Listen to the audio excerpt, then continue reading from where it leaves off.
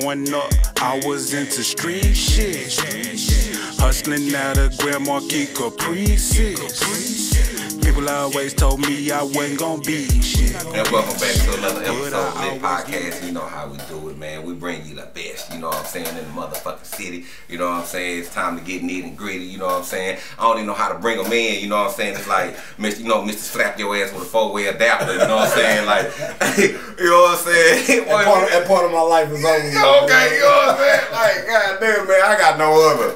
You know what I'm saying? That, you know what I'm saying? Wipe the flow, man. Motherfucking Gator, man. You know what I'm saying? OG in the building. What it do, my peoples? What it do? Yeah, what it do, man. Thank you, man, for blessing the flow, like, for real. Your platform is nice, man. That's solid, man. Appreciate it, man. Like, this platform is for the ones who left stains on people's brains. You know what I'm saying? Sure. And you definitely left stains on everybody's brain. You know what I'm saying? Say, that's real, man. With that. You got kids you done raised out here, and some more things you don't even know it. You know what I'm saying? And sometimes you may know it. You know what I'm saying? And this platform is to give you your flowers. You know what I'm saying? Say, that's what's up, bro. And you like, we want to say we love you. Now for the people, Yeah, like you know, I know how it is in the streets. It ain't no love in the streets.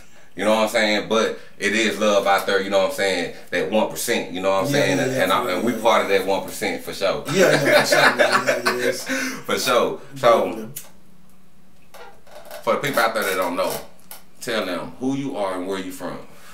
Well, the Gator, man, Highland Hills, Texas, you know, Oak Cliff. You know, mama moved us all around, but mainly like my grand people all that out the hills. So, yeah, the hills, yeah. Fuck with this music shit, street tough, shit. Tough. Yeah. So, Gator. Who is Gator? I don't know, bro. It's just a real complex. You need like 40 podcasts to kind of do this shit, bro. It's just such a complex question, you know. Just, right. As much as I'm, you know, kind of just like, as much as my music is like real kind of in your face, real kind of strong, is as much as I'm still a private person and humble and nigga just got zero tolerance for the bullshit, man. In these streets, we done seen all that bullshit. So, you know, I done got a bad rep on kind of being a bad guy sometimes, and sometimes I was dead in the wrong, but a lot of them times niggas was just being hard at niggas. So you gotta protect your territory. Yeah. You know what I'm saying? That's part of being a Gator. You know, in this swamp. Nigga might get bit around this bitch. You know what I'm saying? So where the name Gator Man come from? Man, at the time, I just didn't know no niggas named Gator, you know what I'm saying? And just had to kind of put a southern flair behind it. So, you know, I was just like Gator. I was playing around with it, and Gator Man kind of stuck. You know, but now, you know, then once again, Gucci came through and did the donkey, so people look at me, oh, man, they trying to be like Gucci. Like, like, nah, you been, man. Nah, I was a little bit for that boy, but I'll shout out to Gucci. I respect his music. 100. You know what I'm saying? So, when it was the first time, man, first of all, what did you grow up listening to in Dallas that really inspired you? Man, I'm older, so, like, I've been around since, like, you know, hip hop, you know, kind of been around. So I've experienced the East Coast, I've experienced the West Coast era, the down South era. So a little bit of it all. Like, East Coast was the first one, so that kind of lyrical shit. But I know, you know what I'm saying, they can't talk about Timbs and that shit, so you got to talk about the Southern lingo. Yeah, we ain't got no Timbs down here. So, yeah, man, it's just bits and pieces of it all, which kind of got a nigga more real, well-rounded on their mic. You know? Right. So who was you listening to in Dallas? Man, shit, growing up, like, the main niggas who really kind of just put it out on the city is, shit, Doc and Snake and Nemesis and Al and Casanova, and, you know, when U-Shay was doing this thing, and Rock. So they are the original holders, gatekeepers of this music shit. Oh, he said gatekeepers. How can you not say Nemesis and Ron C and Dog and them? Come on, bro. Wasn't nobody doing it for, it was no hip hop before them. You ain't lying. So that's our Drake. Yeah, so, like, what people don't realize is the Boogie era done always kind of got a bad rep. Why? Because, come on, bro, it's dancing. Them niggas dancing better than them hoes in the club, bro. Like, it was that. But we gotta be so fucking grateful for them, bro. They did not ain't nobody else put a spotlight on the city like them niggas, bro. They went on to affect Atlanta and then the rest of the whole fucking country with their movement. So we grateful for that. But niggas, you know, stiff nigga like us, we gave them a hard time, baby. Nigga, we did all that. We gave him don't let the damn shit fool you. Yeah, we did all that. But really, like, sitting back looking at it like a nigga was grateful for them because they put a spotlight on the city. Yeah. You know, so... but it was dancing back then before that. But yeah, and that's where I was getting at. Niggas was... Dallas kind of just been on that, you know. Raw shit, you know what I'm saying? Yeah. They been on the dancing shit, too. Yeah, like, yeah. You know, so. You know, I used to see nigga. I remember when we used to go to the club. You remember when nigga used to roll and shit? I was like, okay, all right, it's something different there. We shared the bass era with them. Yeah. Like early Dallas, hip hop niggas back then, Run C, all them was speaker niggas. So, like, that bass movement was heavy on the West Coast in Dallas and in Miami. Right. So Magic Mike and Nemesis used to kind of rock with each other and do shows back and forth. So, and then like that bass era transferred over to that 95 South and dancey kind of. Right, yeah. So like it's always been like that's always been Dallas. So you can't, you know, stiff niggas want to know, hell no, Dallas is this, but then you know you got that other side of the spectrum on that gangster shit. But I think that other side of that spectrum on that gangster shit is Dallas too. You know, and that's us. Yeah. And like that's Twisted. And that's me. You know, Twisted, man. Say that, that boy right there, that boy raw. And Bowleg, man, golly. Man, shout out Bowleg 2 times. Oh, you know what I'm saying? Yeah, 2 times. Yeah. So, alright, so on your journey, you know what I'm saying, what really made you pick up a pad? I was just a fan of it, man. Like, you know, from the first moment I tried it, a nigga, you know, I felt like I was good at it. Then I got with my niggas, kind of, you know, my early high school at Hutch. And, you know, kind of start paying for studio time and, you know, kind of just stayed at it, bro. It's never been a time since way back then that I haven't been a student of the music or that I haven't been writing or that I haven't been recording, bro. Since way back then, like, other niggas was D-boy niggas that rapped, construction workers that rapped. Now, I was a rap nigga that did that. I was always been a rap nigga first. So I've always been like, new styles, new cadences, new everything. Nigga gonna try to implement that in his everyday shit. So that's what keep a nigga current, relevant, you know. Niggas who got stubborn on some, oh no, fuck all that. They got your ass left behind. Right. Nigga been, you know, fortunate enough to still have some nice longevity. You know? You have longevity. So what was your first? Okay, like when you first started rapping and you got on that mic, how did you know like? Oh yeah, this song right here, this is it. Like, homie, come check this out. What you think? You know. I really didn't know. You know what I'm saying? It kind of took some feedback. Like we off that first project was the Worldwide, my original first project, and we were pushing 20-inch Dayton's. You know, that was it just locked up and was just a bang. It was different. So we were pushing that. But then the very last song we put on the project was "Kiss My Ass" with the Walk the Block. So.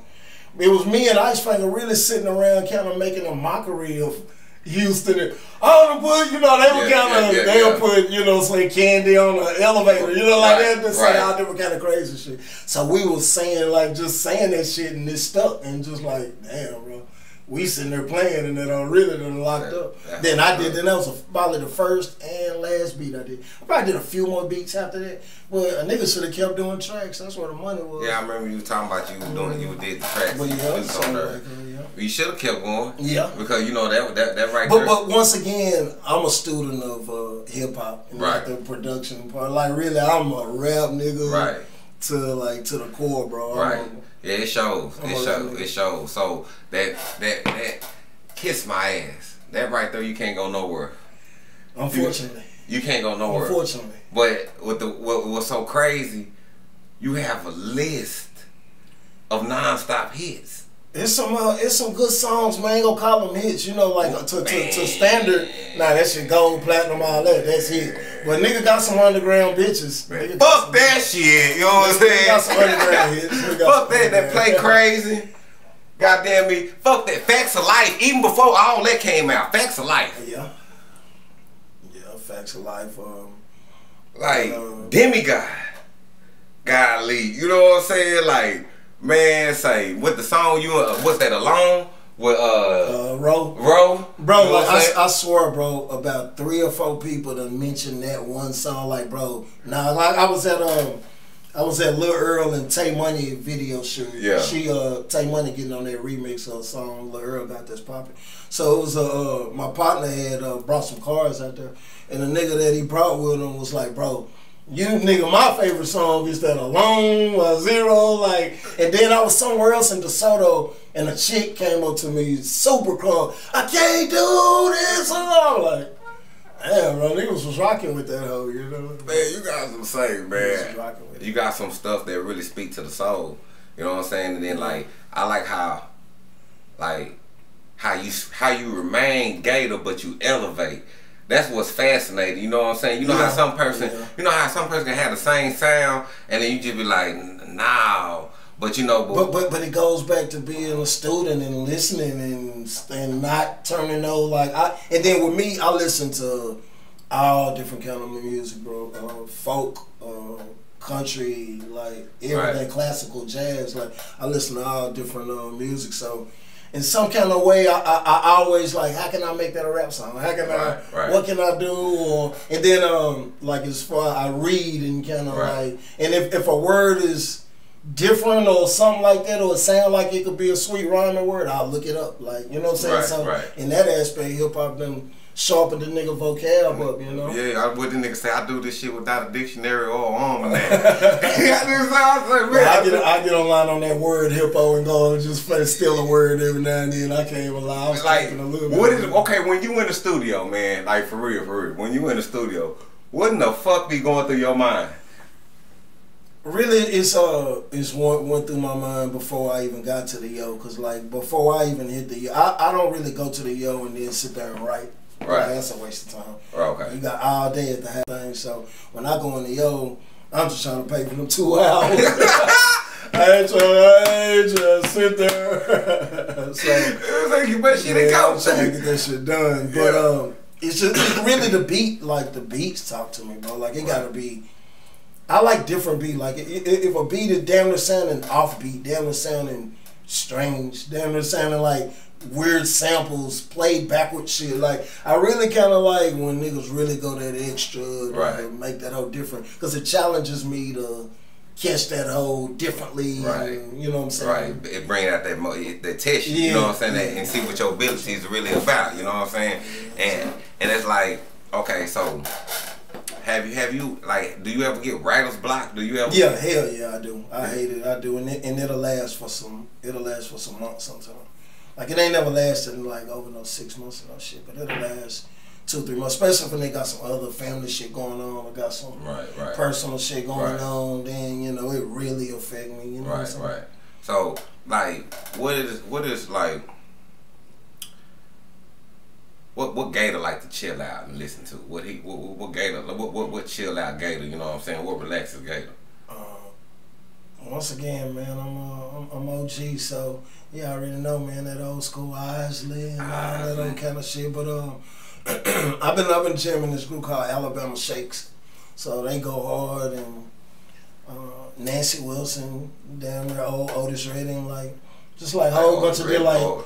It'll like, you know, if whatever kind of mood I'm in, then I kind of go to that. Yeah, I say you got. Man, it's so much fucking music out in the world, bro. You gotta be absolutely crazy to just close your mind to just trap or just. You gotta be crazy, bro. Some tunnel vision. Some crazy music out. Yeah, it is. It's a lot. It's a lot. And it's like right now, that's what I'm going through the process of exploring even new music that I ain't even heard of. You know what I'm saying? Just adding a new flavor to my sample catalog, you know what I'm saying, and just some strange shit, you know, unorthodox shit. And I see like people like you who are wordsmiths, they like that unorthodox stuff, you know what I'm saying? Man, if you ain't really challenging yourself to make that shit better or different or grow in life with everything, not even just music, fuck you doing for? You just going through the motion, or getting a, you know, getting a wild hair, and every now and then just. I ain't never did that. I quit. I ain't doing it no more. I'm doing it again. I ain't doing it no more. I'm doing it again. Nah, I don't always. Nah, this is what I do. Man, I done had Lil D's to come on here. Lil D's and sit right there, smoke some of this. Shout out Lil D's. Lil D's. Shout out D's, man. Shout out Lil D's say, man, when I'm in the studio, I don't know what the hell Gator gonna say next.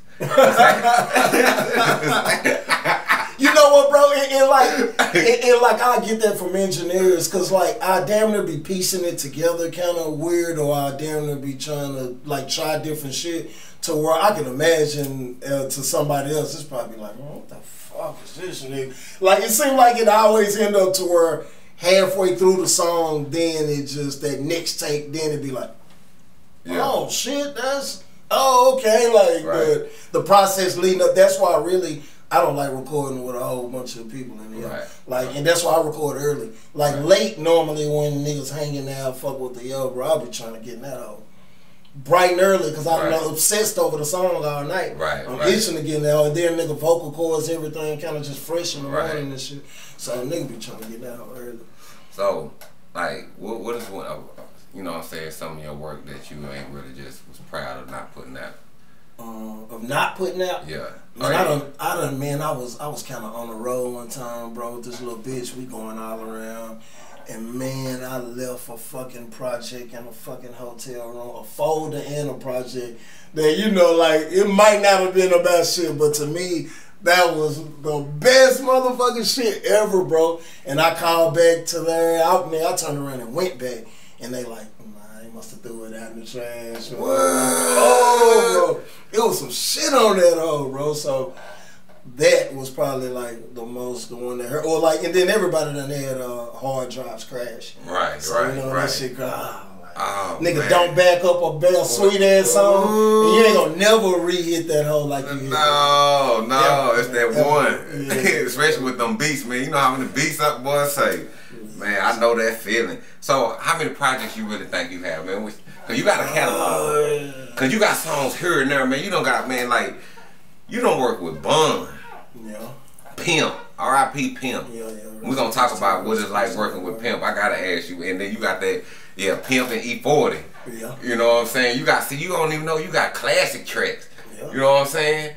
Like, that 90s. You know how many, I still people, I pull up to work, sometimes people still 90s, you know what I'm saying? Like, for real, like, shit, nigga, I got money since the 90s, you know what I'm saying? So how many projects, what you think you got?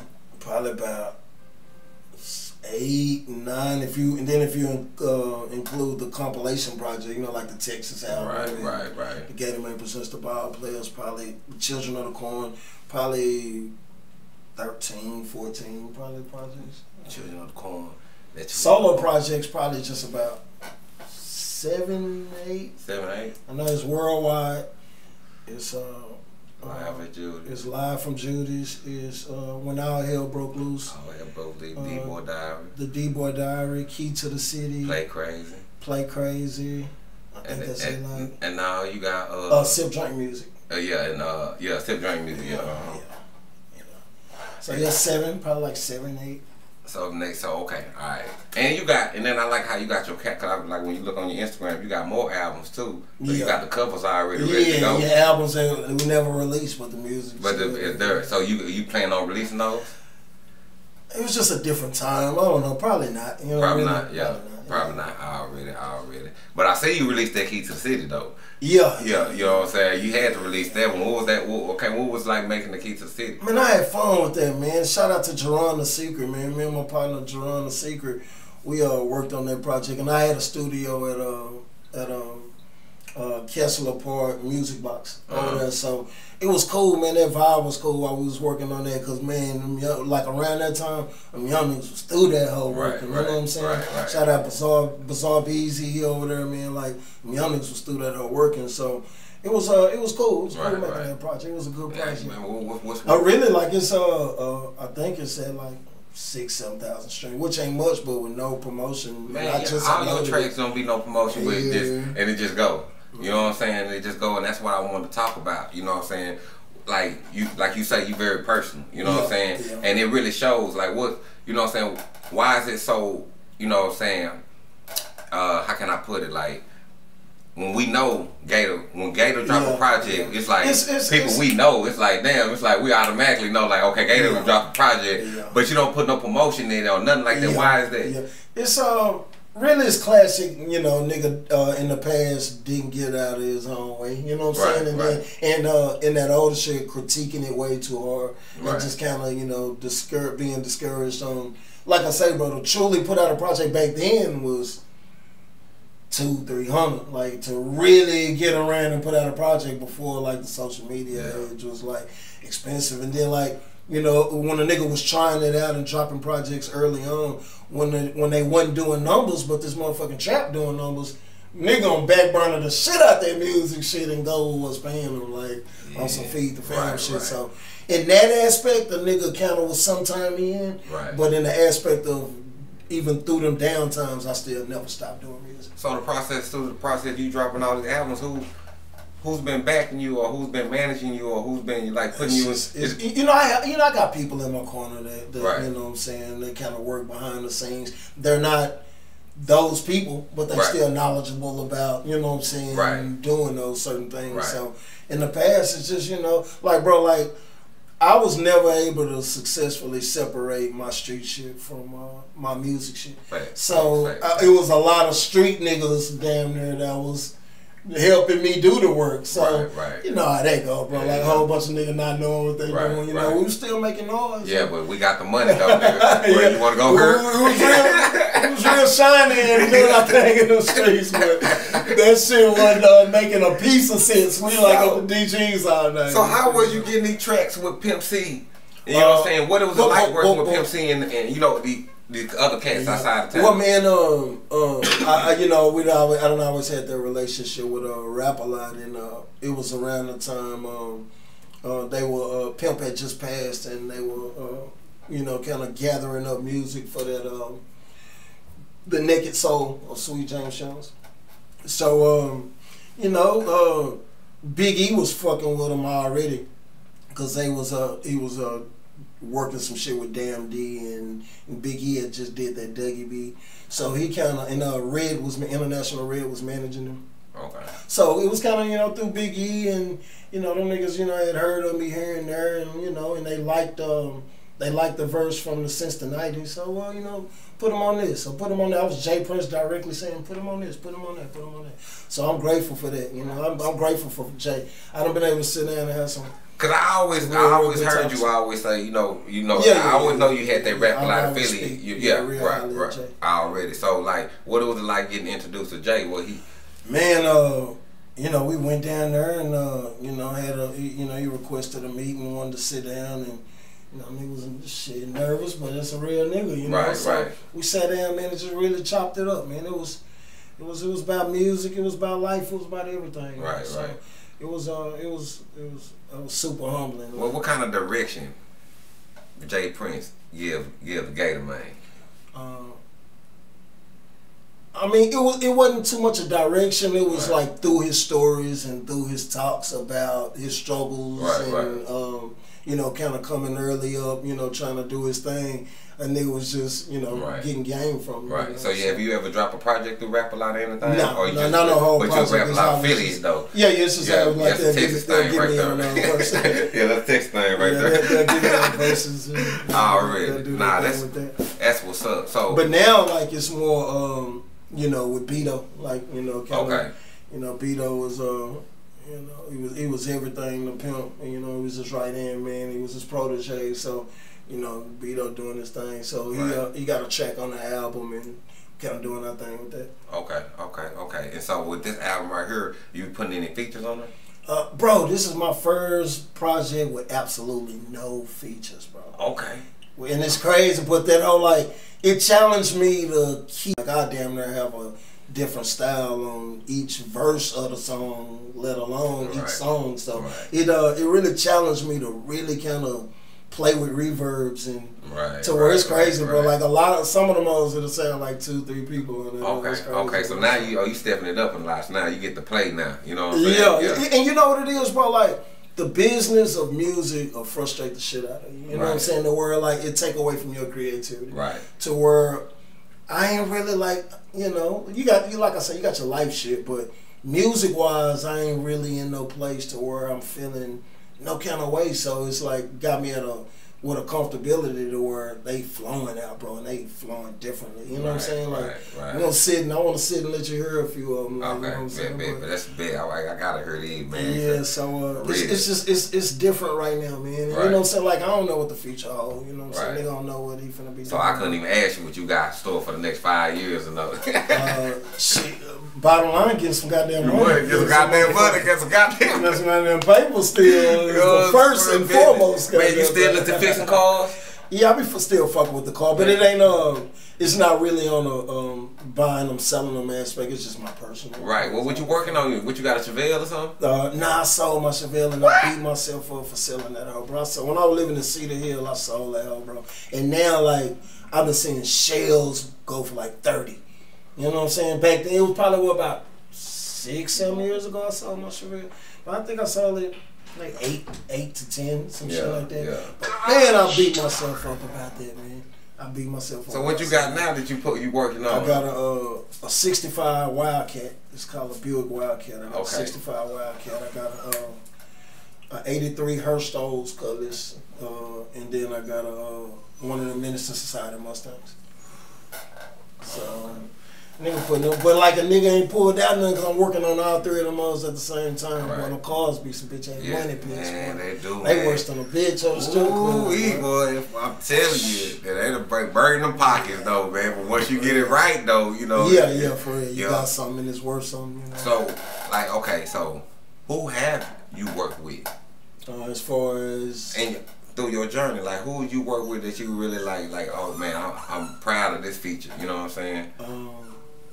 I like my work with 7 Shots, especially that I Always See. Okay. That song like was a song that kind of 7 Shots was fun to work with. J Rock Obama was fun to work with. Well, all of them really, bro. A1 them Queen Fox at the time, like you know, like all of them were, you know, they kind of approached the music differently and challenged the nigga differently. You know, me still kind of being the OG. Right. So, you know, they, you know, I, like everybody I done fucked with, especially in the city, done made a nigga step his game up. You know what I'm saying? Right. I mean, like, so I'm talking about like far as like them big features like E40, like you got E40. I mean, you got a lot of those big records. It's never nigga smoking. Well, it is, but for me, it wasn't a nigga sitting in the yo with them. You know what I'm saying? It was more of me sending my verse in. You know what I'm saying? So you never really got to be around Pimp, yeah. Okay. But around E40, nah. Yeah, what it's like working with Pimp?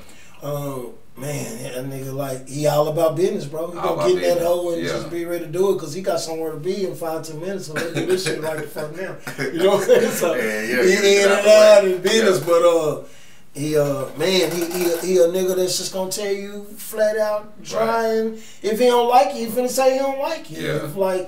If he genuinely fucking with you, he finna say, hey man, do your motherfucking thing, bro. That shit like he gonna give you. It's like a feel that he'll give, you know. So, So, definitely. Alright, so like who do you wish not wish. Like who do you want to work with that you never got a chance to work with? That's a hard one. I don't know. There's so many people, man. I hate me and Struggs didn't get one in before he passed. Alright, please Struggs, you know what I'm saying? Then I got some real and then me and 3 got some real early records when he first started fucking around. Cause he was fucking with we kinda got mutual people in McKinney. Oh, okay. You know what I'm saying? So you know, I was around when he was kinda first doing this thing, so I hate I didn't get a chance. We didn't get a chance to work again. Al, my little nigga. Man. So it was kind of fucked up when the city was so divided, you know. Man, that's Dallas, where they say the city of hate. The city of hate. You man, but you know, we get a bad rep, and it's only from Dallas people who be saying that shit. But man, nobody like Cincinnati, LA, everybody got the exact same motherfucking shit going on. We just about bro, it ain't no just a Dallas thing that nigga being no certain way. Right, I told you, niggas cutthroat and you know all over the country. Yeah, nigga gon' jug you. You know what I'm saying? Like shit, but nigga gon' jug you. A Dallas nigga just gonna finesse you. Yeah. Like, it's gonna piss you off more. Like, you damn don't want a nigga to put the gun in your face instead of, nah, bro, I'm telling you, we good. You know what I'm saying? You like, my nigga, look nigga in the eye. Yeah, Dallas nigga would disarm a nigga. Dallas nigga would disarm a nigga, man. So, and then so now you feel really like, man, I feel some type of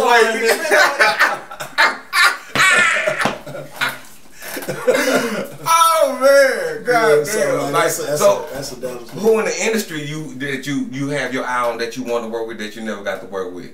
Man, I know it one.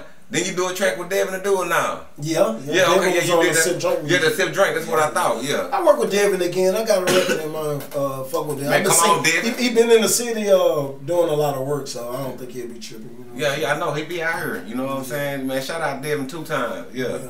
Yeah, Devin. You know who I like to get one in with 2 times. Finesse 2 times. Oh, 2 times Finesse. Yeah, that nigga. That nigga gonna be on fire when he get out, bro. Yeah. Roddy, like Thug and them, you know what I'm saying?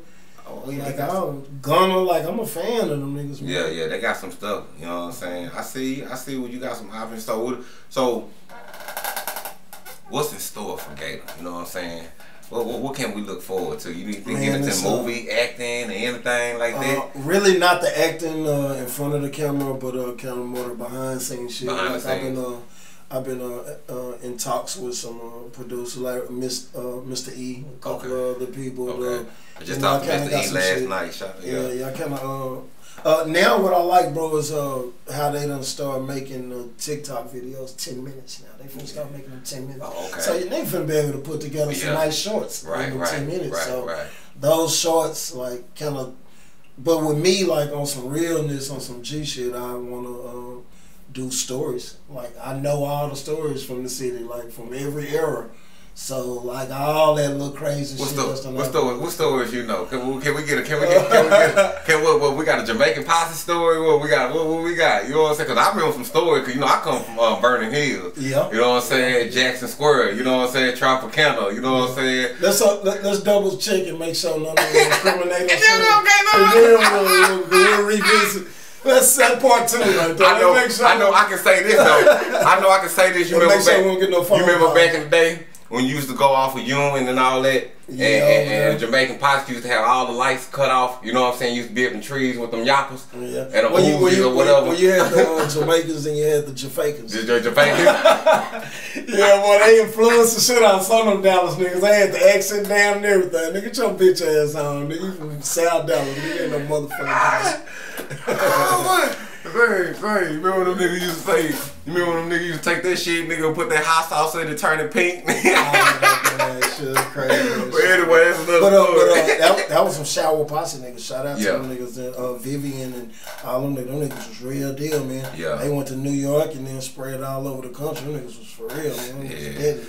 Yeah. And, we fought for independence like it was Texas. Like, so that's so fun. Them niggas almost had the city on lock. Had the city on lock. You know what I'm saying? And then I the first one really came in this with that work. Yeah. You know what I'm saying? So that's how it is. That's how Dallas got turned out. There it is, right there.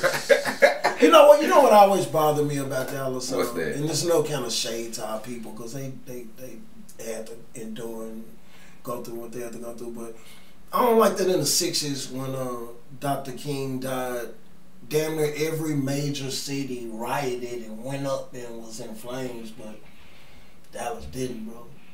It damn near made me feel like, damn, they had niggas under control. You know what I'm saying? Like damn, why people didn't? I don't know, man. But then I gotta look at it. Look, they got families. No. Say no because but Chicago went up, D.C. went up, Houston went up, LA went up. That's why I love your music. Because if you really listen to your music, you be preaching, you be telling. You know what I'm saying? It's not just it's not glorifying. Some politics in there, right? You know what I'm saying? You on all levels with it though. You know what I'm saying? Because you can still nod your head bounce. Well, really, like, cause I'm like so embedded in like the middle of a spectrum of. I can't really kind of get on the racism shit or racist shit, right? Because I got white people in my family. Right, I got white people that I love. You know what I'm saying? Like it's just like so like you really can't. You can touch on certain stuff and the mistreatment of black people is still fucking serious. But you're right. If you go through history, if you thumb through Dallas history, like what a lot of folks really don't do, you know what I'm saying? the black community ain't never really stood for something. To a certain extent. I think it stood for something. Like I'm talking about like what you say, like the Donna King. We didn't. Yeah, it's kind you know of what I'm saying? Just like how like certain stuff happened to us. You know, like no disrespect. I love Nipsey to the heart, but it's like we blew up the city. You know, when Nipsey died, you know what I'm saying? We were everywhere around the city.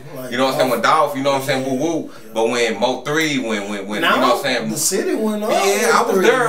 I was there, but it wasn't he got like his roses, man. Like from people in the Cliff and in the North. I feel like but you know, like it wasn't. Like it was like C Shrugs. But he wasn't quite. He wasn't quite that artist that Dolph. I understand, but it's like it's our city though. He was on his. You know what I'm saying? I feel like that's why I be having this platform. Cause the platform is to really show like that energy that you give to what's the name that comes from out of town. Give that tenfold to the person that comes and really put it on for your city. Yeah. You see what I'm saying? But from that aspect, it's a business aspect too. Because if you're a promoter and you bring Dolph and that nigga doing these kind of numbers, but you try to show love and bring this nigga that got 8 people in the club, and that's just. But that just, I mean that's just. When Yella started, when Yella shit, 3 shows, they was rocking with him. You know what I'm saying? The word, the city gonna come out if it's authentic enough. One thing about Dallas, bro, if you show that you fucking goofy in any shape, form, or fashion, niggas ain't gonna rock with you. You know what I'm saying? Like if you show that you ain't still for your shit, just kind of, and it don't matter if you got some money or not. If you just show that shit just ain't locking up, or you just not being that nigga, the city kind of just be knowing it some kind of way. You know what I'm saying? Right. But it's a stiff ass fucking city, bro. You gotta be extra stiff. Yeah, you gotta be extra stiff. You know what I'm saying? But it's like still we got, like I say, you know, when you go to them other cities, it's still a platform for them too. Yeah. You know, so Migos can go back to Atlanta and get a big platform. But every nigga, media. Nigga gonna get love in this city, but every nigga way bigger somewhere else, bro. Like every nigga kind of bigger somewhere else. Bro. You know what I'm saying? But just, you know, it's just like still, you know, when I just how I feel like when they come home, it's alright. Let them love them outside there, but when you come home, you still gotta play. Every nigga want the love of his city. Yeah, like that's the one that still mean the most. Like, that's what means the most. That's what that mean the most, and that's what the platform's for. It's like, nigga, city. You go outside the city, you know, you come to Media Matic, you come lit podcast. You know what I'm saying? We gonna pour some drink, whatever. We gonna roll up, we gonna smoke. You know what I'm saying? We gonna go through there. You know what I'm saying? Because you gotta realize. You know, like I say, you can't mention Dallas without mentioning Gator Man. So a lot of people try. You know, you know what I'm saying? You can't. If you do, you a fool. You know what I'm saying? It's as much as it's that, but it's also it's just like to my own fault. Like every time. Everybody that never went left, I went right, or vice versa. Right. Like I've been kind of so standoffish to where you can't really be that standoffish. You know what I'm saying? Right. You gotta, and then you damn near fuck with some of the people in the industry. Politics. You don't even want to. Yeah, you know what I'm saying? But like I say, my street shit just got me to where now, man. If you show me one time that you move funny in any kind of fucking way, I don't want to fuck with you. You know what I'm saying? Right. Yeah, it's just. Cause now a nigga got more to lose. Back then a nigga just had some peanuts to lose. But now you fuck around and had a wrong nigga or bitch get up under you, shit can cost you everything. You know what I'm saying?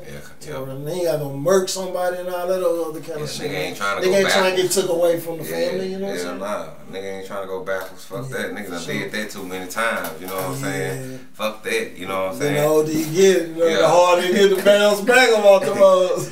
So, alright. So, out of all your projects, I want you to pick.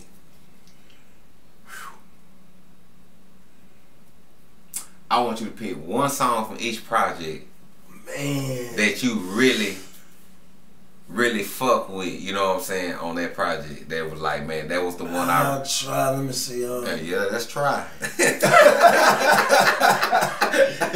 Worldwide was my first project. Right. And what was your banger on Worldwide? I'm grateful for the I Don't Walk the Block, but the one I used to bang all the time was D-Town Roll Call. Hollin' Hill niggas, Old Cliff niggas. And that was just different because it's the first time I had tried a Twister style. Like Twister was out around. Nigga said my nigga. Twister blew my fucking mind when he was just hitting it because there was a clarity to it. Right. He made me try to do it where you could still understand every word I was saying. You know what I'm saying?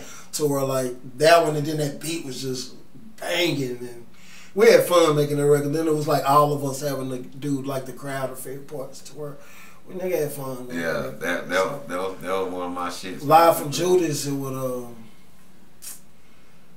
it had to be Facts of Life. Facts of Life. Yeah, it had to be Facts of Life. But I also like cause you remember I put Kiss My Ass on it again, but then I had an extended little intro part at the end, and I liked the shit out that little intro part. But I think Facts of Life for that record. Well, what was like? Okay, before we go on, who did Facts of Life? Man, honestly, bro, that was just a beat I had heard and grabbed from somewhere, bro. Like I think it was somebody had did that beat already, so it was kind of on some remake shit. Okay. To where it wasn't the original. I wish that was the original fucking beat. But you had it. But I made that on my own. Yeah, you had it your own shoot. Yeah, they played that on the radio. Yeah, everything. You know what I'm saying? That wasn't even no clubby record. And they were playing that on the club. Man, that move was a jam. You know what I'm saying? For real. You know what I'm saying? You couldn't tell a nigga shit. Nigga thought a nigga was famous, rich. Nigga thought a nigga everything when nigga heard it on the radio. Nigga say, nigga made it. I know the one thing that I really like is when niggas say, bro, I had never even heard of Highland Hills before, but you made me go ride through it. You made me go ride through the apartments, the houses. Like, that's a hell of a compliment. Right. Like, cause that's how that shit was when them niggas screaming that Fifth Ward and shit and that South Acres all day. When I went to Houston, I want to go there. Where that shit at? You know what I'm saying? For real, man. Them niggas for real, man. So yeah, that's kind of cool. Nah, that's what's up. You know what I'm saying? And you shed a lot of light. You know what I'm saying? On the hill. You know what I'm saying? On Play Crazy, that's a hard one right there. It'll probably it's so many on that but probably Cheetahs probably was what I'm partial to. Cheetahs? Okay. Yeah, probably it was just different, bro. It was different. But then the outro that yeah, that's what I'm talking about. Yeah, that's what I'm talking about. Yeah, that motherfucker. Yeah, that was stupid too. That's stupid. Yeah. Play Crazy was meant to be just that. Since the name of it was Play Crazy, I'm like, let me find the weirdest, craziest samples. Like, cause like that Gather Around Me, like the Preacher Man. All of it was kind of eerie, dark, kind of almost like a lot of kind of weird sounds and samples. That thank y'all. Like it was a whole bunch it was a whole bunch of that going on, so it was different. I tried to make every single project different from the last. You know, it was an expert at doing it who I kind of mimic him. It's Pop. Every single Pop project, Me Against the World is not gonna sound like fucking All Eyes on Me. That's not gonna sound like Machiavelli. Don't sound like Machiavelli. Not gonna sound like all of them. Just, when you set out to do a project, you really gotta do your homework and just like, okay, if I want to do like with Sip Drink music, just with the name Sip Drink music, okay, it gotta be Southern. I'm going through in Versace shades. It gotta be. Nigga had Charlie Boy on that bitch. No, I didn't have Charlie Boy on it. I had Mo. That was Mo on that. It was the last song with Big Mo. God rest his soul. Damn, that's right. That was Mo. God damn. Mo and Devin. Yeah, you sure right. Yeah, but man, when we went to Houston and got him to do the song, it's around like he died shortly after that. But we was in the yo, man. He was just sick. You know what I'm saying? He had gout real bad. Damn. So he was just, it was. I hated seeing Mo like that. You know. Man, R.I.P. Big Mo, man. Yeah, for sure. And we was just bumping the one with. We was in there bar, baby. Shit, we was in that bitch. I mean, that nigga had the club on fire. Yeah, he sure did. I was at the club. Remember, Houston nigga know what put on, man. The whole city know when they came first and got put on to go take over the world, man. but it was a feel goodness to that Houston era music. Right. It was but before them niggas. everybody else was too serious, kind of. Right. Like right. either like the West Coast was super duper gangster, Right, which I love that shit. That's what really turned me the fuck Right. out. And then the South was gangster too, but then kind of more Atlanta was more lyrical, and they kind of shared that with the East Coast. But that Houston era was a riding. Yeah, man. That fat pat, you know what I'm saying? Yeah. Like, man, you could tell they were influenced by like a lot of the '80s R&B bands. Yeah, especially Pimp, cause he had. When I listened to his catalog and I heard a lot of his samples, I would hear a lot of fat back bands and all that stuff. So I'd be like, okay, a lot of eyes. Eyes. You know, what's the Hayes? Hayes, the dark skinned bald head. Isaac Hayes. Isaac Hayes, yeah, you know what I'm saying. But yeah, man, that's like so. I said you got you know. So what's the name? Say what would I think it was Money on her. He was talking about you like the Parliament. You know what I'm saying? You like Parliament. You know what I'm saying? You got like. That's a compliment. I could take that. Yeah. Yeah, you know what I'm saying? Cause you got that you can. You know what I'm saying? There's no powers that be in Dallas. It ain't no these certain niggas run the whole city. It's always kind of just been a free for all. Right. But the kind of core niggas who've been doing music for a long time in the city, like I say, everybody fighting to get to the top. So niggas was holding their nuts. Right. I ain't never been a hold my nuts nigga. Like if I'm just, I'm just a good hearted nigga at the end of the day. I'm gonna try to put you on if I can put you on. Right. But been a lot of niggas try to block some shit and do some little slick shit like that. But old me used to instantly get the bombing on their ass. Bitch, I'm gonna talk about you in the record, off the record, and everything.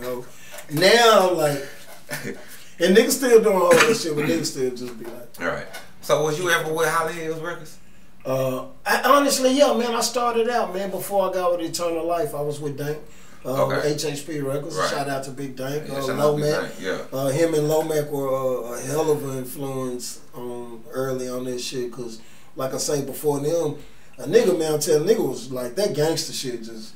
Right. It was just something about the gangster rap era that just turned me out. It was just too real, bro. Then this shit was happening for real. Right. So that era turned me out. But when I got over there with them niggas, they kind of was on some they was on the gangster shit, but they was on some player shit. Right. So they kind of, Lomac and Dank and all them kind of implemented kind of more players. So I kind of just added that as a dimension to that shit. You know what I'm saying? Add the flavor to that, you know what I'm saying?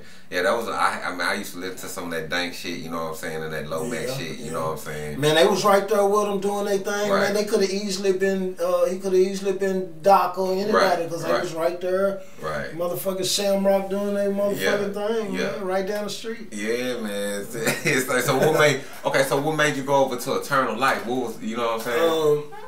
Man, my partner Worm, man, he was out the cliff, Velt nigga, shout out Big Worm, he was doing his thing, man, and he was just, he was wanting to put it together, it was a big roster at HHP, right, you know what I'm saying? I was just a nigga that was wanting it right then, you know what I'm saying? Still my niggas, but man, just decided to go over there with Worm, and he had a vision we was trying to do, so. We was the first ones had them rap vans and all that kind of shit, man. Eternal Life van, man. It was some good memories. And then the realest, he was a partner of Worms, and he was on Death Row. So we were back and forth to Cali, fucking with Death Row. So I ain't know you was fucking with the realest though. Yeah, that's my nigga, man. To this day, that's still my nigga, man. Okay, okay. A lot of people in the city don't even really know. Yeah, because he left so quick. He made a life of Cali, man. Made a good life for himself, and he managing and still fuck with the music. Still got a good relationship with a lot of niggas, man. Right. And still talk to Suge. And, already, man. That's what's up, man. That's a beautiful thing right there. Yeah. So like, man, goddamn, Gator got some. Boy, you got some history, Gator. You know what I'm saying? You really, you got some history. My earliest history I remember is my sister used to date Big Al from Nemesis. So like I was around when they were first kind of really putting that shit together as a little nigga. And is you related to Ron C? No, I'm not related to him. Okay. All right. Shout out to Ron. they the OGs, they the legends in the city to me, you know what I'm saying? Right. To where it was a different kind of music, but, you know, they still Doc and all them, they the pinnacle of it. Right. But just, I like how you did, yeah. Just kind of being, you know, I was already a fan, you know, hip-hop was so new. But them niggas, just to see niggas doing it, you know what I'm saying, in person, was like, damn, I knew I wanted to do it. Right. Yeah. Nah, that's what it is right there. You know what I'm saying? Like I was saying, your history is really thick. So what made you, okay, so now you forming ball players. Yeah. You know what I'm saying? Ball player, like when I was at Eternal Life, me and Ice Finger and Mr. Kool-Aid and Worm, we all kind of, you know, we were playing around, but the ball player stuck. So we just wanted, like, you know, I feel like it opened up a door to kind of bring in and mention kind of sportsy kind of shit. Like every now and then a nigga will say, you know, a nigga head coach, or it kind of brought in that. But you know, we ballers and players, man. So. Right. Yeah. Y'all did it. You know what I'm saying? I like, you know, I like the stamp how you brought, especially the logo. You know what I'm saying? Yeah. You know what I'm saying, with the B and the back. You know what I'm saying? Mike back. You know what I'm saying? In the middle. You know what I'm saying? I like the whole creative idea because it stood out, because everybody else had, you know, the Swisher House and all that right there. Then that really, you know, it stood out. You know what I'm saying? And it was like, y'all made a stamp too as far as the group. You know what I'm saying? When everybody came in with G's around my neck. Yeah. You know. You know, I just think it was the wrong time for that record, and not only that record, it was the wrong time for sip drink music. It was right around the time, like I dropped that right around the time the city had just changed. It was right at that Boogie movement. So it wasn't sip drink rules. It was starting to lose its relevancy, and then new music was kind of being issued in. So that led to a time of a nigga finding himself type shit like that. Right. So was it hard? Was it hard through that process when it changed through the era right there? Because I remember the era very well. Was it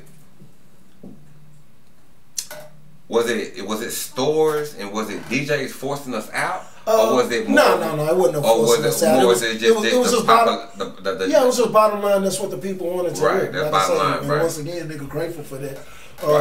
It's just what the people wanted to hear. But them niggas brought so much money to the city. Like I'm telling you, the clubs every Monday, Tuesday, Wednesday, Thursday, Friday was hidden. Like you had, they had everybody, like I said, coming from the country. And like them little hoes was coming to the city, so that was good for economy wise in the hood, you know. So the niggas generated some money. We all have to be faulted for them not being on game and reaping better benefits. Right. And like, you know, Atlanta niggas getting the GS boys, and like, you know, somebody else from somewhere else kind of getting them. The OG niggas, we gotta fault ourselves for letting that happen. Right. Like a J Prince or Suge or somebody would have never let that happen. Like we never I'm glad you spoke on it. Thank you. We never deboed nothing back in the city. Even myself, bro. Cause like I say, we in the streets dirty anyway. So nigga just didn't risk it. You know what I'm saying? Right. And did, you know what I'm saying? That shit just. But you realize it now though. You know, like you know what I'm saying. So what you think? Like, okay, so knowing what you know now, what would you do different? Back then? Yeah.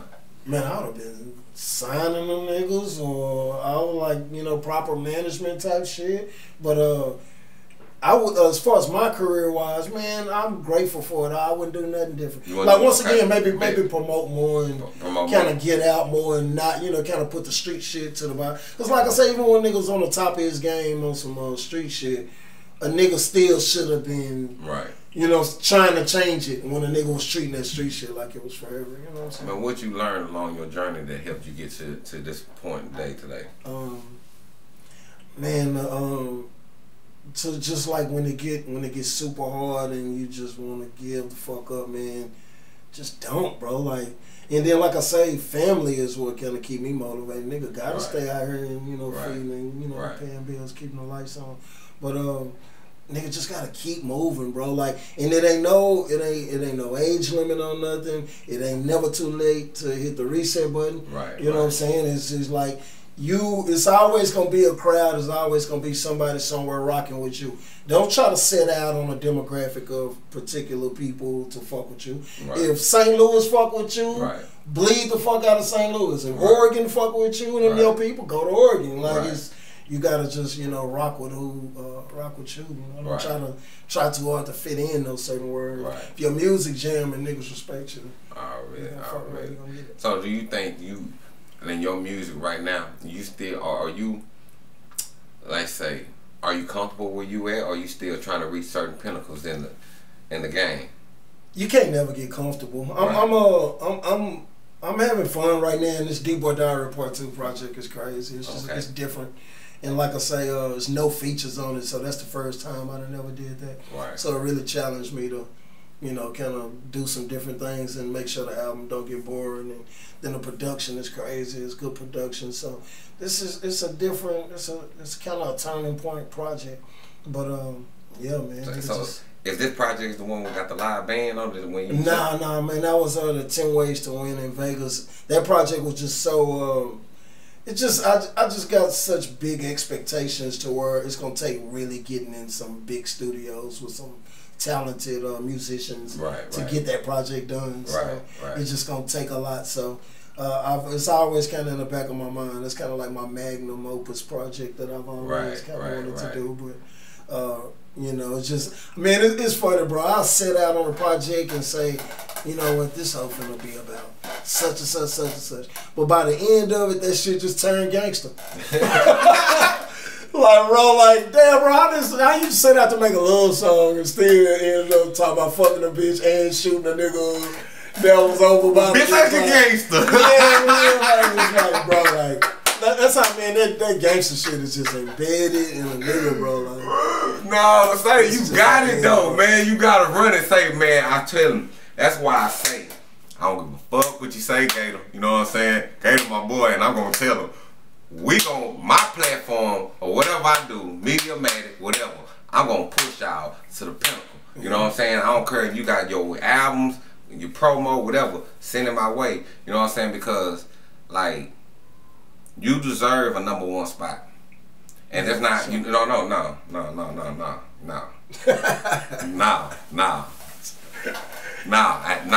You deserve a number1 spot. You know what I'm saying? And that's I don't give a fuck. But that's gonna take. And that's gonna take us. That's gonna take every year. Nah, it's gonna take us.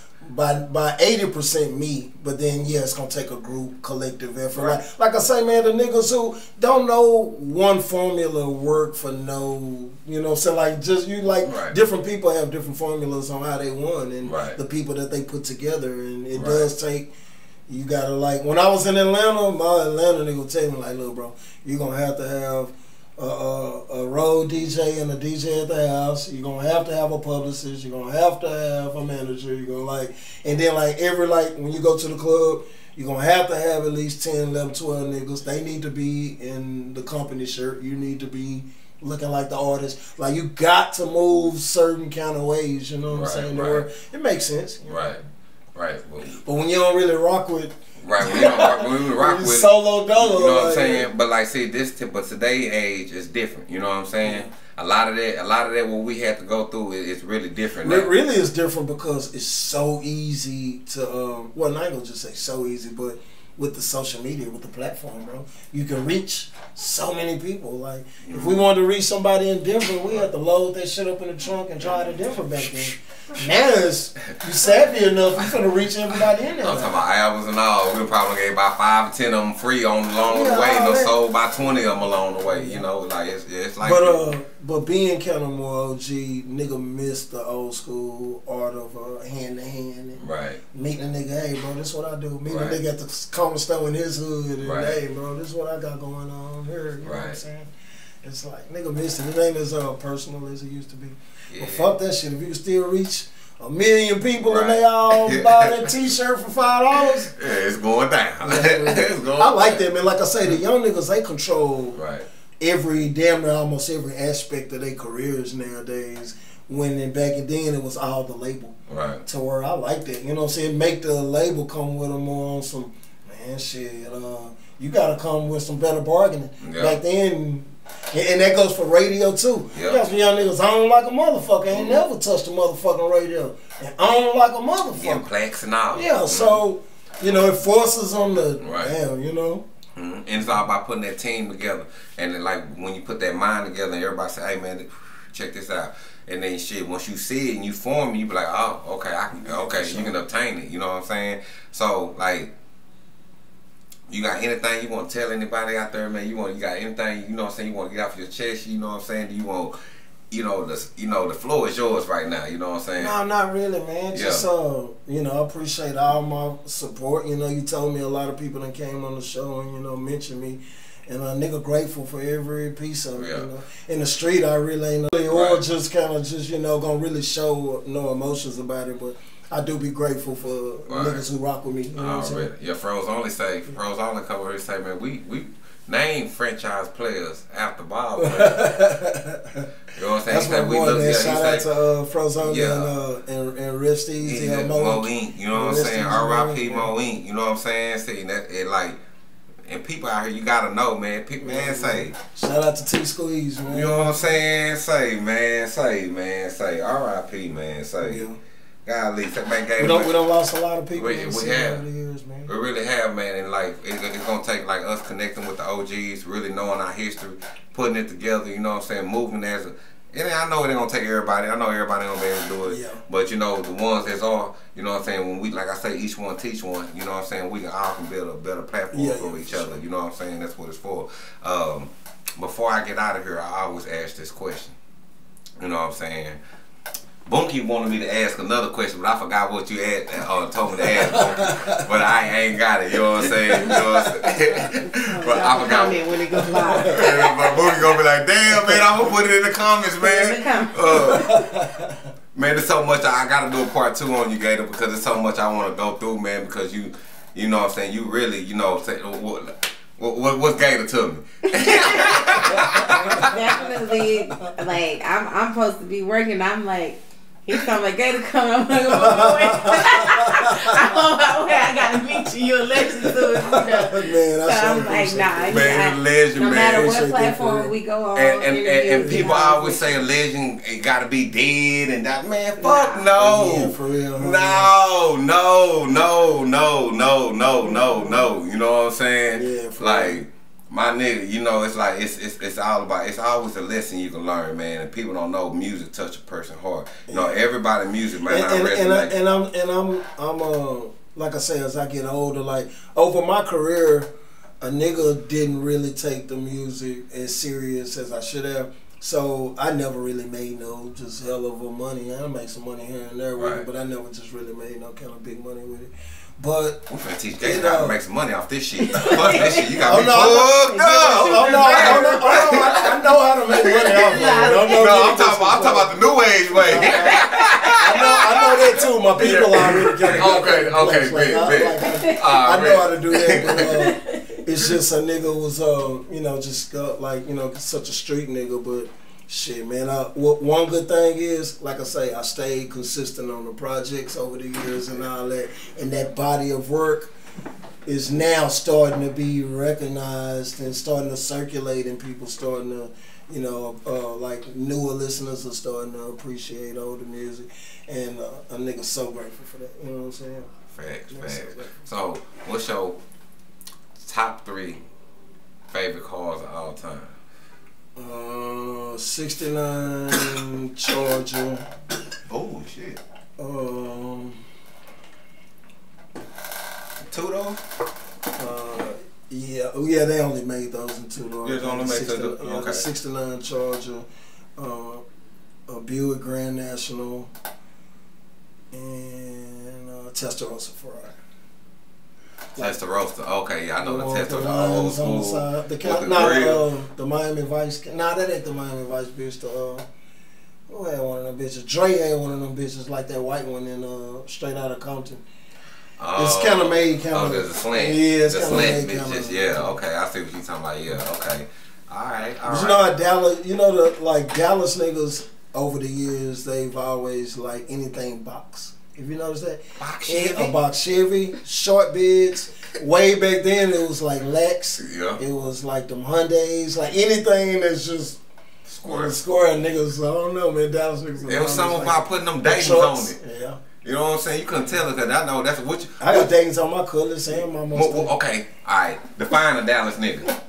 Tell me 3 things. No, tell me 4 things a Dallas nigga needs to be a Dallas nigga. How you know a nigga? How you know a nigga from Dallas?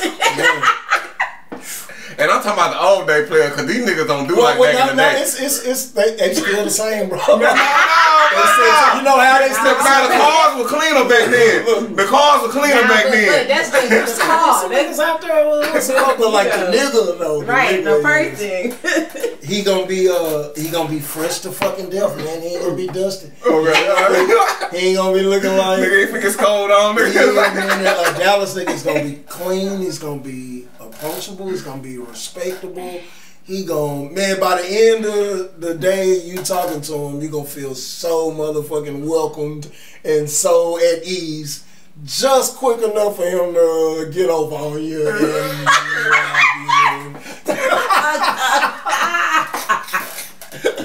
Nah, bro, for real. What you say, bro? I got you, bro. I'm finna run right now. Now I'm telling you, my people right here. Right here. You can't come in, bro. But my people right here. They right here, man. Don't get out the car. They gonna hit that damn fence on you. I'm telling you, my niggas are here don't play, my nigga.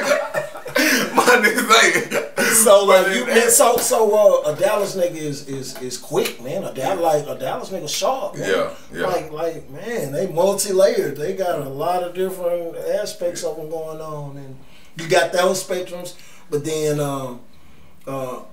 you know, we get a bad rap on being this way or that way, but the core niggas I know that I fuck with and that I'm fans with and or niggas that take care of their fucking family, that's gonna work. You know what I'm saying? They got their faults, we all do, but a Dallas nigga, man, they gonna stay still for all the way around the board, but you know, if things don't start picking up, you know, we'll go pick up things. What's the Dallas nigga dress code and car key? A Dallas nigga dress code? That's hard to say, bro. That's hard to say. Come on, man. You gotta break like West Dallas niggas not gonna dress like South Dallas niggas, and East Dallas niggas not gonna dress like Oak Cliff niggas. But I can't get into that because I'm gonna offend everybody that's not from Hollywood. Cause we be putting that bitch ass shit on. So I don't want to start. I don't want to start talking about our niggas have like what certain part of town niggas dress. I ain't gonna lie. A little loud or a little try to add a pink green line. I'm Oak Cliff nigga. I'm Oak Cliff nigga, so I know it's Levi's. Nigga, if it ain't no 501, nigga. Oak Cliff nigga, and the Holly Oak Cliff nigga gonna put. They gonna. It's 501s. But that's a long time ago. Nigga got me fucked up, nigga. I'm old as bitch, nigga. I still got on 501 now, nigga. Call me old if you want to, nigga. You know what a Dallas nigga is? A Dallas nigga is in a multicolored striped polo t-shirt. Slightly turned this way with his baby mama. And she got on the same t-shirt. He got his necklace, so he got an Air Max on. And they was all about to get that on. That's a Dallas. I had a couple of the day. They say, they looked out the window, they say, they went from her. Now the girl, she said, oh, they got, y'all really buy horses out here. I'm looking at her like, And the dude talking about, man, they got some J's on the horse. I said, welcome to Texas. Oh, yeah. You pull up in the hood. What you mean? Niggas be riding their horses up to the car wash. Putting them in the style, washing that hoe with the spray wash. Niggas be all on Holly Hill Drive and shit on that all on the media and the shit, nigga, traffic and everything, nigga. But that same nigga on that horse. Same nigga you see in that Charger later on that night.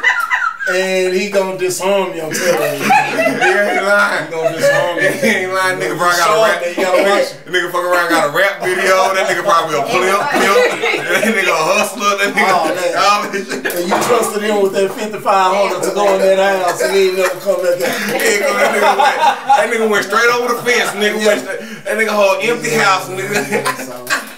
So So that's a Dallas niggas, man. It's like you gotta like love him or love us or hate us. Like we just who we are. Like we broken and we accept it. You know what I'm saying? Yeah, for real, man. Shit, yeah, we just like we mean good, man. We trying to get right. You know what I'm saying? Like we trying to make it. Yeah, boy. All right. So, what's your top 3 favorite weed strains?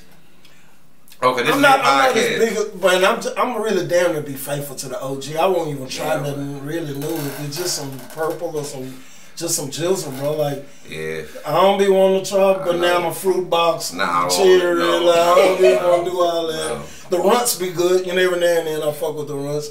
But like, it's just you can't go wrong with a bad OG. Runts be dry in the motherfucker.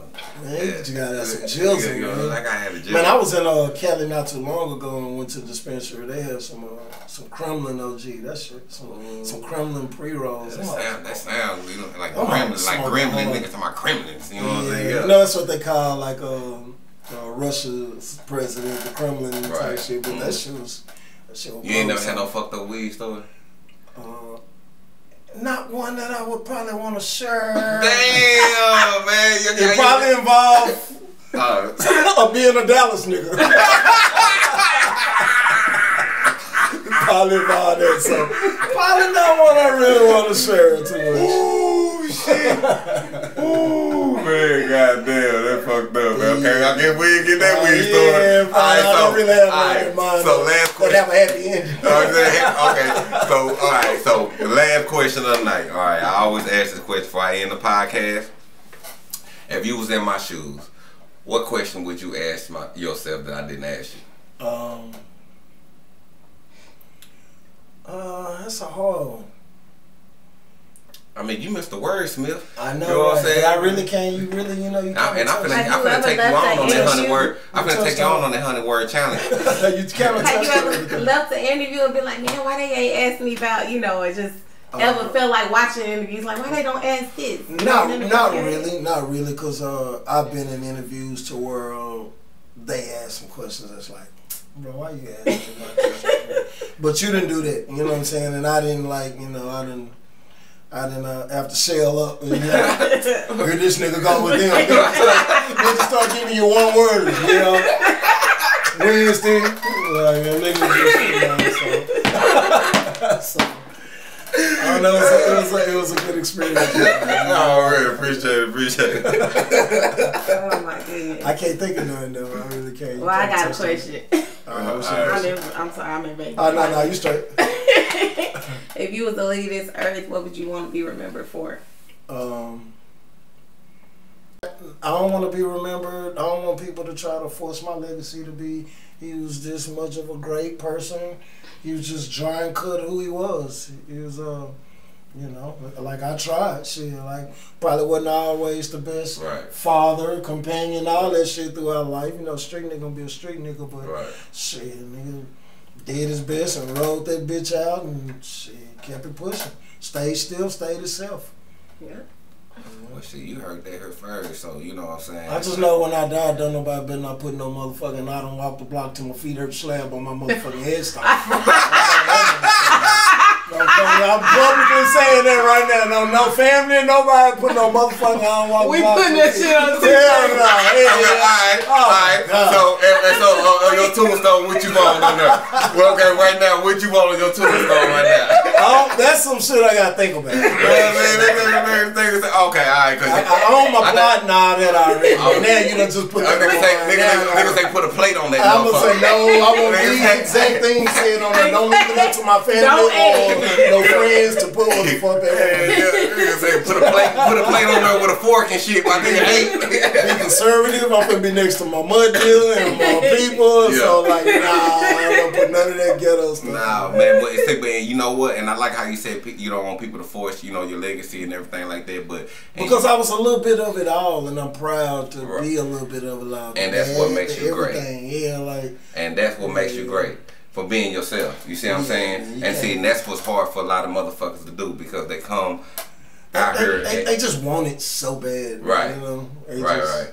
Niggas just like moving. Like I got people around me that kind of do the, you know, kind of the management and all that. But like we done just seen them all. Like they over here fucking with these niggas, over here fucking with these niggas, over here fucking with these, like they just kind of all over the place. When, nah, bro, you just gotta take a deep breath, sit back, and rock with who rock with you, man. But trying to force it, you finna run into a whole lot of niggas that don't mean you no good. You know what I'm saying? Especially in this industry. Yeah, that's facts. So we're looking forward to D-Boy Diary 2. D-Boy Diary Part 2, man. You know That's the one I'm probably finna. That's the one I'm finna drop. Ain't no probably about that. You know what I'm saying? We're just mixing and mastering right now, but that always. Make sure you send me all the promos so I make sure I get that out. Cause you know what I'm saying? I was the first one to have that Key to the City promo. I know what you could be blasting in the damn Bible. You already know what, you know, I'm finna have them goddamn motherfuckers in there bumping, nigga. You're on the playlist at least once. That motherfucking jeans around my neck blew my speaker out. Goddamn me, I say, hey nigga say, you nigga or stay. Now I need another speaker for that. Yeah, for real. But I love y'all out there, man. I say, man, and right now, man, we sitting with a Dallas icon. We sitting with a Dallas legend. You know what I'm saying? If you don't go do your history, you know what I'm saying? All you gotta do is just thumb through there. You know what I'm saying? And I'm telling you, you ain't gonna miss a beat. You gonna love everything for real. Man, I appreciate you having me, my boy. Man, for real. I say, man, all I say, man, stay lit to life, man. Get up off the motherfucking monkey shit. You know what I'm saying? Not for real. Get up off that motherfucking bullshit. You know what I'm saying? And you'll see a better, bright future for yourself one day. You know what I'm saying? But other than that, you know what I'm saying? I gotta get up out of here with my boy Gator, man. You motherfucking bitch! I was into street shit, hustling out of Grand Marquis Caprices.